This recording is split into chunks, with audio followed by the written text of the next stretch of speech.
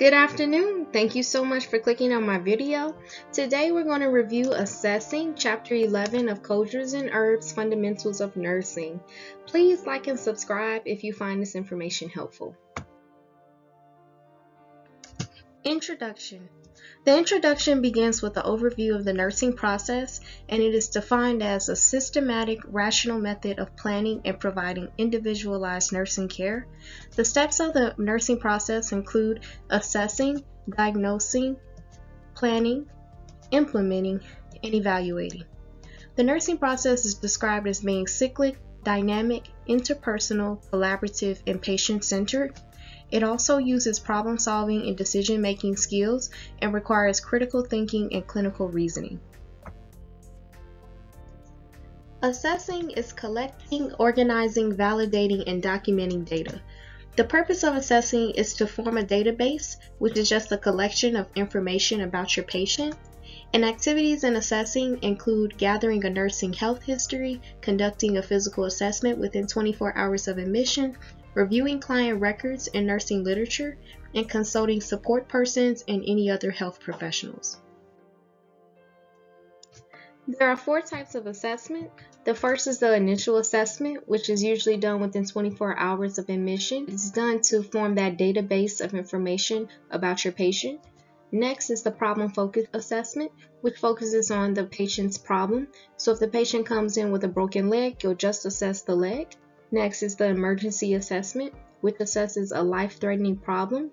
A life-threatening problem can be anything that interferes with your airway, breathing, or circulation. Those are called the ABCs, and these can be new or overlooked problems. And lastly is the time-lapsed assessment, which is done after several months or a few weeks. It's done to reassess a problem. You can reassess a procedure that was done on a patient or any medications they may be taking.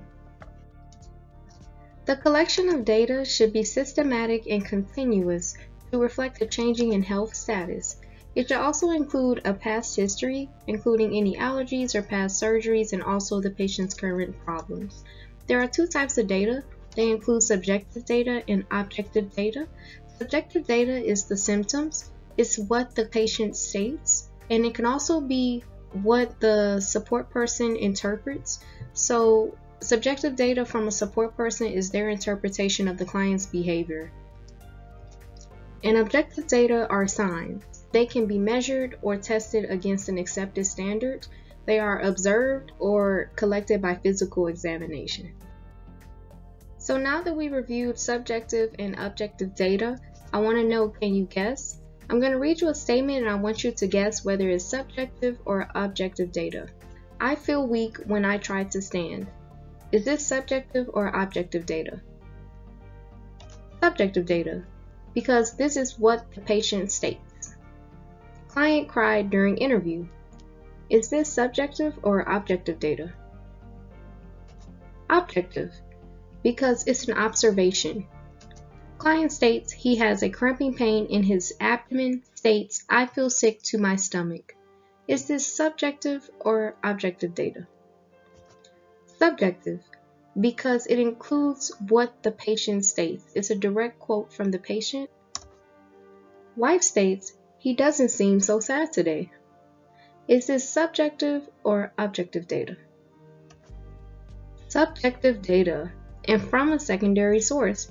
Remember, support people can give subjective data, and when it comes from a support person, is their interpretation of the patient's behavior. Blood pressure 90/50, apical pulse 100 beats per minute. Is this subjective or objective data? Objective data, because all of these things can be observed, they can be measured and tested against an accepted standard, and they can be collected during a physical assessment. Data collection methods. You can collect data by observing, which is any data gathered with the senses, including sight, touch, hearing, taste, and smell. You can also collect data by interviewing, which is defined as a planned communication or a conversation with a purpose. There are different types of interviews. They include a focused interview, directive interview, and a non-directive interview. A focused and a directive interview are pretty similar. They both focus in on a specific problem and they are done to collect specific information. And a non-directive interview is more open-ended, and it allows the patient to control the conversation. It's more of just a regular old conversation, and it's just done to build rapport between you and your patient. You can also ask closed questions and open-ended questions during an interview. A closed question is any question that can be answered using yes or no, and a leading question is a type of closed-ended question that suggests a particular response. So you can ask your patient, you are going to take your meds, right? And that leads them to say yes. And an open-ended question is any question that can be answered with anything other than yes or no. And a neutral question is a type of open-ended question. So you can ask your patient, how do you feel about that? This question is open. It doesn't suggest any particular response, so it's considered neutral and also open-ended. So we've made it to interview requirement. Before beginning an interview, remember that you need to review your agency's data collection form, and if there is no form, you need to prepare your own. This will help you to make sure that you collect all the necessary information. You also need to consider the time. Make sure you choose a time where your patient will be physically comfortable and have no interruptions. Make sure you consider the place and you have it well lighted and well ventilated. And also remember to always be eye level with your patient no matter what age they are. This can always make them feel comfortable, and you definitely want them to be comfortable throughout the interview. And make sure you're 2 to 3 feet apart from your patient. This is considered a comfortable distance for communication, and just remember we want our patient to be comfortable. So now that we've reviewed the interview requirements, let's go over question. So which of the following represent effective planning of the interview setting? Select all that apply. A. Dim the lights to avoid stressing the patient's eyes. B. Make sure that the conversation cannot be overheard by bystanders. C. Stand near the client's head while he or she is in the bed. D. Keep approximately 2 feet from the patient during the interview. E. Use a standard form to be sure all relevant data is gathered during the interview. So let's review the answers. A. Dim the lights to avoid stressing the patient's eyes. Remember, you want to have a well-lighted and well-ventilated area to make sure that your patient is comfortable, so you don't want to dim the lights. B. Make sure that the conversation cannot be overheard by bystanders. You definitely want to do this because you always want to provide privacy for your patient. This helps to adhere to HIPAA and also to make your patient feel comfortable during the interview. So you definitely want to do B. C. Stand near the client's head while he or she is in the bed.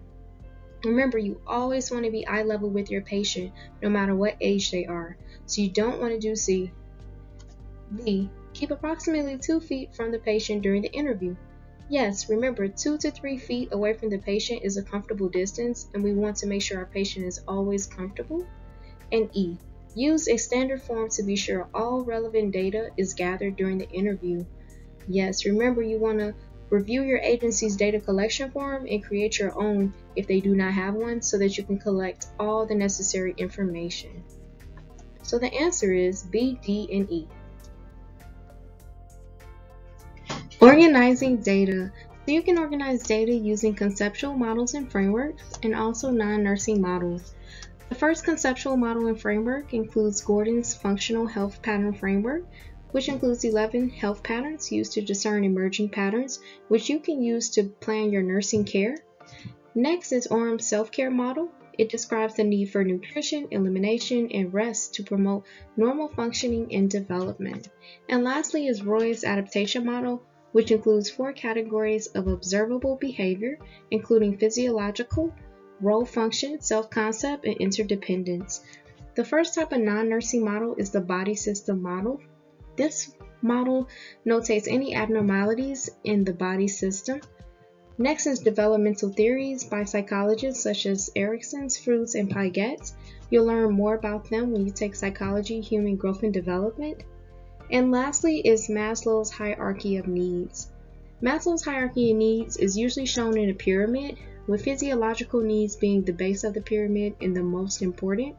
These are your survival needs. The next most important is your safety and security needs. Then there's love and belonging, also called social needs. And then there's your self-esteem and your esteem needs. And lastly, your self-actualization. You'll use Maslow's hierarchy of needs to determine your priority when writing your nursing care plan. So remember, with assessing, you want to collect the data, organize the data, validate the data, and document the data. When validating the data, make sure that you have a complete assessment and that you collect any information that you missed. You want to make sure that your objective and subjective data agree. So make sure that what you're observing and what the patient's stating match, and if they don't, you need to investigate that further. You also need to differentiate between cues and inferences. Cues are just subjective or objective data, and inferences are the nurse's interpretation or conclusion based on cues. Be careful not to jump to conclusions, and make sure that all of your conclusions or inferences are logical and based on actual cues. And when documenting data, make sure that your data is accurate and factual. Make sure you do not include any judgment of the patient or any vague conclusions such as good appetite. Instead of saying good appetite, you can include the percentage of the food consumed. You made it to the end of chapter 11. I just want to thank you so much for watching, and good luck, future nurses. If you found this information helpful, be sure to like and subscribe and tell all your nursing friends about this free, helpful resource.